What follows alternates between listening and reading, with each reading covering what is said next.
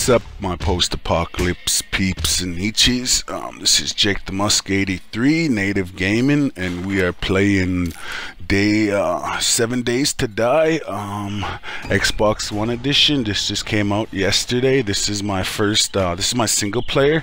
I played a little earlier on multiplayer, so I just started off here. We're gonna get clothes, I'm pretty sure. Well, I want to get some rocks in that right now, but these episodes aren't gonna run like one after the other. There might be like 5-10 minutes in between, maybe 5 minutes we'll say in between each episode, because I want to keep them so you guys like pretty much survive in this world with me. I call this world Native Gaming single player.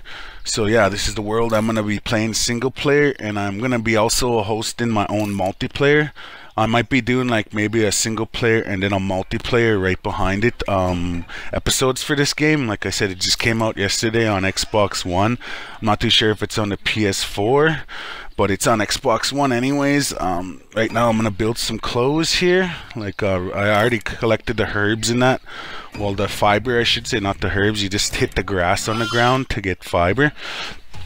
This game is $39.99 Canadian. I don't know how much it is in other countries, but yeah, it's Minecraft survivalist first-person shooter mixed with a little bit of Walking Dead kind of vibe. It's from Telltale, same guys that brought you the other things.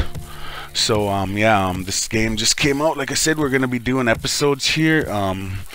Probably 5 minutes in between each episode. Me survive and see how long I can survive. My first about an hour didn't go so good. I just kept getting wiped out left and right online. Met one person, then he ran away from me. I don't know what the fuck was down with that, but yeah. This is my world. I just went with this isn't randomly generated. It's the first one. I don't know how you say it. I didn't really look at it, but it's like pretty much the single player campaign, I would say. I'm gonna gather some wood here. Oh, you want to crouch down. You don't want to be loud like I was walking there like a fucking idiot. Zombies probably hearing me a mile around me in each direction there. But yeah, I'm gonna gather some wood here because it says I gotta make a club. And you're gonna want to make weapons as soon as you can. A club, and you're gonna want to make some bows and arrows, like straight up Nietzsche style.